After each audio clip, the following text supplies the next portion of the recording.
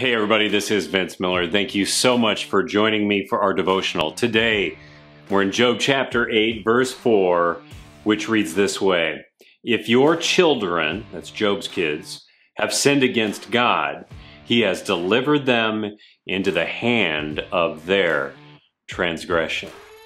So now we move to the counsel of Job's next friend. His name is Bildad. And after reading this verse, I bet you wonder if Bildad is really a friend at all. Here are three things we notice about Bildad and his position in chapter 8. First, he's going to build on the opinion Eliphaz supports, which is that righteous people just don't suffer. Second, he's far less sympathetic to Job than Eliphaz was. And third, he's way more direct in how he states things. Bildad's point of view is that God punished his children for their sin and is now punishing Job for his sin, and that Job needs to repent so that God will save him and restore his previous blessings. Now, his conclusion is, of course, dead wrong. And the theological name given to this position is called Retribution Theology. It's the belief that one gets what one deserves.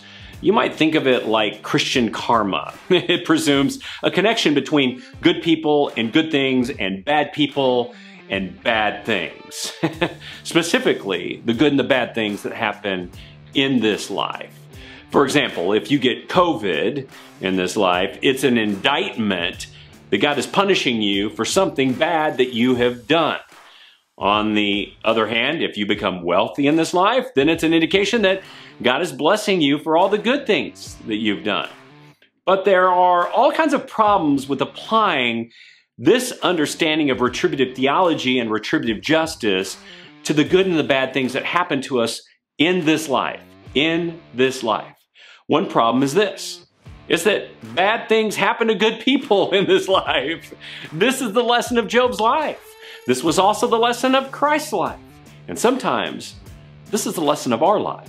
Sometimes bad things happen to just people in general.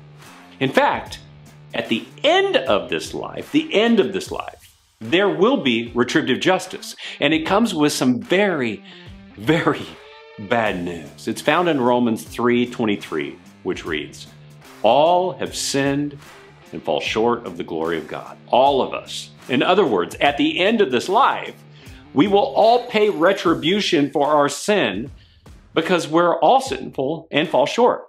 The very wrong assumption of retributive theology is that we can be good enough to earn or deserve a blessing from God in this life, and thus also at the end of this life.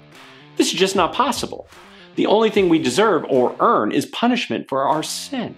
Even Job isn't going to be able to earn his way back to a blessing from God, which we will discover as we continue to read his story. But here's the good news. Jesus Christ paid the penalty for our sin, buying us back from the retribution that we deserve at the end of this life.